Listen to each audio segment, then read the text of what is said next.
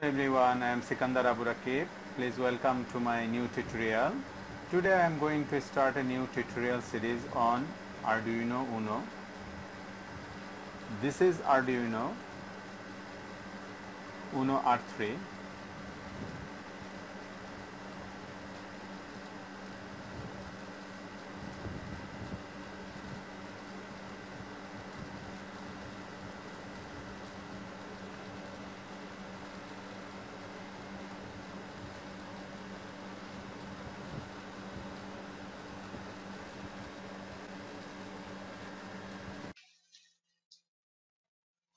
If I go to the official website of Arduino, this is the web address.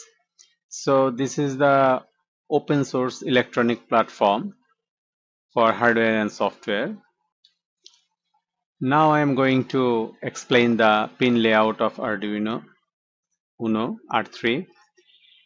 This is the USB port of this board. Through this board we connect Arduino to our computer for two purposes. By this port we can supply the power through USB to the board from the computer or laptop, and by this port we can connect to our laptop and upload our program from Arduino IDE to this Arduino board, and also we can give power supply through obviously USB cable to the board. And there is another power supply unit. This is the DC power supply unit for Arduino board. Usually it is recommended that to give power supply from 7 volts to 12 volts. And there is another power pin here. So here we can see V in. We can give power to this board through this V in pin from 7 volt to 12 volt, but it is advisable to give power by 9 volt. And here is the analog pin inputs from A0 to A5 to read the analog input from different devices like sensors or other devices.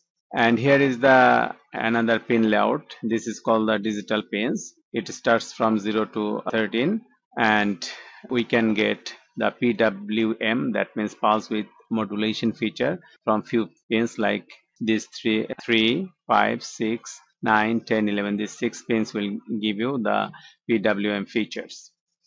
And here is the RX pin and TX pin, which labeled here as 0 and 1.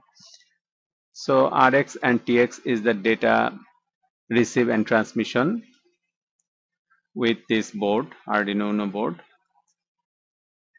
TX is the data transmission and RX is the data receive from the board and into the board. And here we can get to ground from this power pin, and one ground is here just after the 13 number pin of digital input and output. And also we can get 5 volt regulated power supply and 3.3 volt regulated power supply. These are called the onboard power supply. We can get the power supply from here. Okay, this is all about the Arduino power board. One thing I forgot to tell, that is here there is a button, reset button. We can reset the board by pressing this button. Here is some LED for power LED, and here two LEDs are here, and these LEDs blinks out when the TX and RX operates. And here one LED for 13 number pin. This is called the load LED or built-in LED. So I explained about the Arduino UNO R3 board and its pin layout. Now I am going to Arduino official website to install the Arduino IDE. So we need to install Arduino IDE to communicate with our Arduino board to our computer. You need to go to software, and here is the download feature of Arduino. Here are different installers available for different platforms, Windows, Mac and Linux. So for my case I installed Windows installer, and you can install it whatever you like. And the latest version is 1.8.4. So you can download the installer and install it, and it is very easy. Only by following some steps you can install it. So for my case, I installed it, and this is here, and this is the IDE.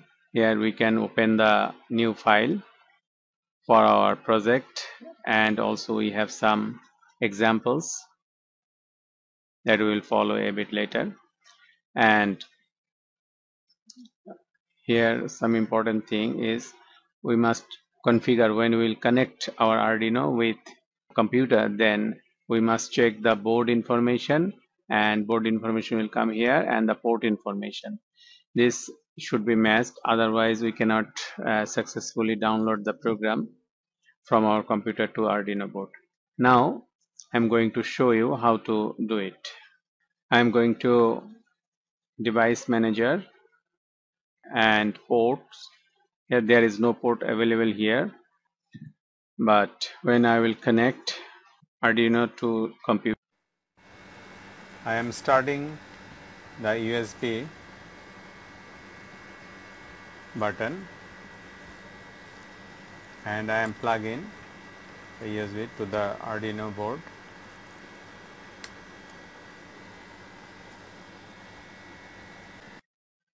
COM port here, you see here automatically COM6 is activated here.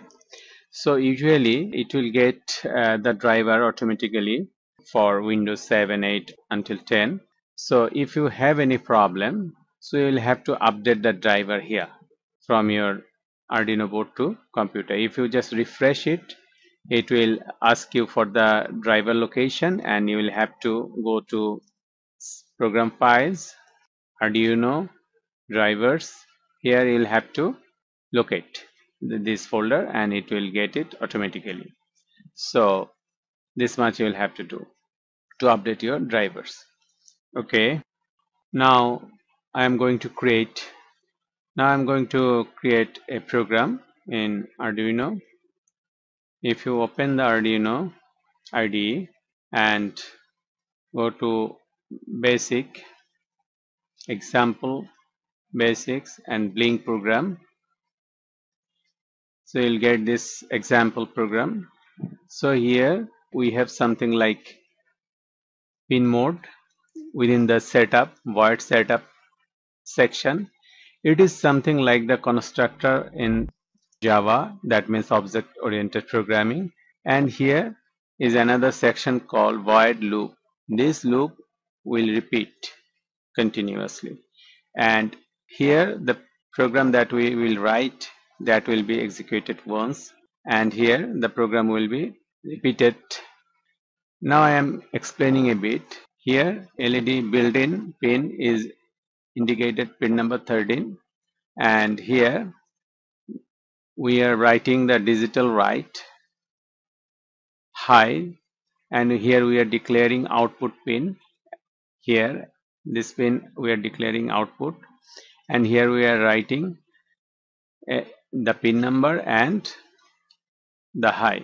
This high means we are making the output as a 5-volt status, and we are giving some delay, and then we are making the output as a low, that means 0 volt. High means 5 volt and low means logically 0 volt state, and then we are giving some delay, and this loop will repeat, and this loop will repeat. If I download this program, so I can press this button, and before that I can verify the program by clicking the verify here.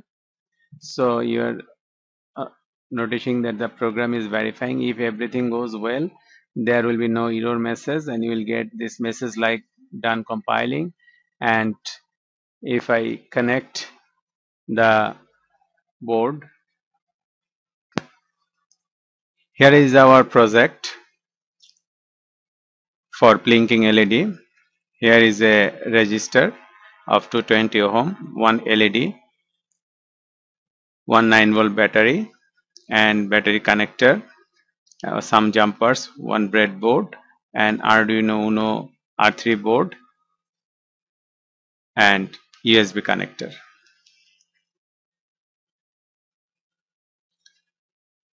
Now I am going to set up the circuit. I am putting the LED onto the board,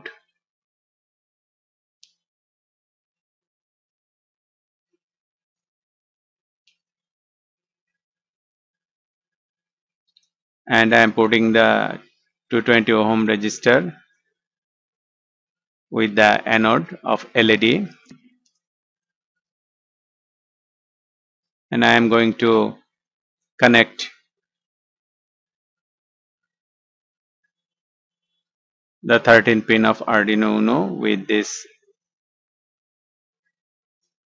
resistor, and I am connecting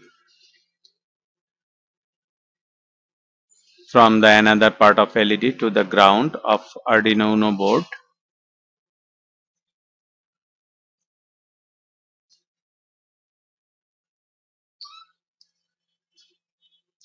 and I am giving the power supply, and it is working as we downloaded the program into Arduino Uno board. So LED is blinking as per our program.